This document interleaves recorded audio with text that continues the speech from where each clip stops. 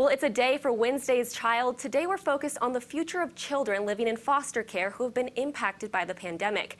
And Britt, it's got to be tough. Teens who are living in foster care may be the most at risk, right?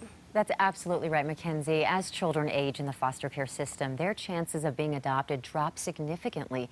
87% of adoptions happen for children under the age of 10, and children between the ages of 11 and 15 make up only 10% of adoptions. Teens account for just 2%.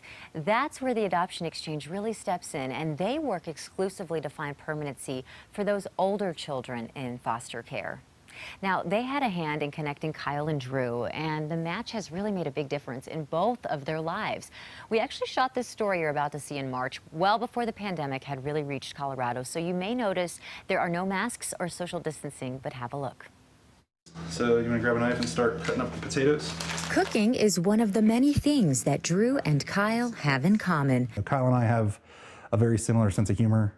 Even when things get choppy, we usually laugh about it the next day. The two have been a family for more than a year now. Drew went from the single life to being a single father. It just feels really good to be able to help somebody and to help guide somebody and help them be successful.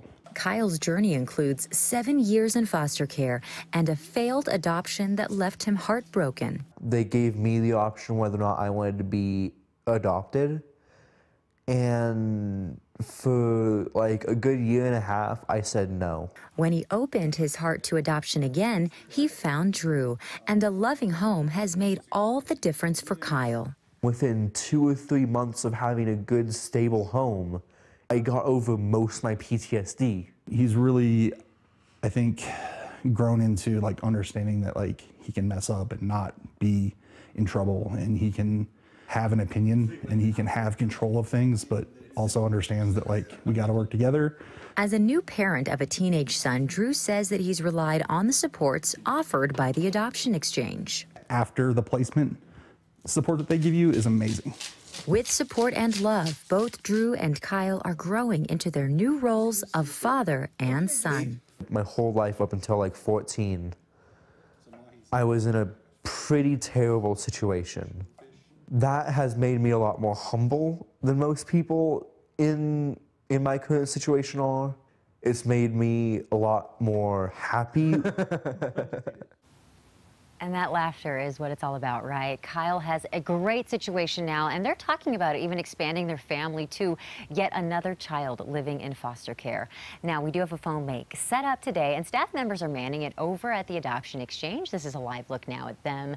They are available until 10:30 tonight to take donations and to answer your adoption questions.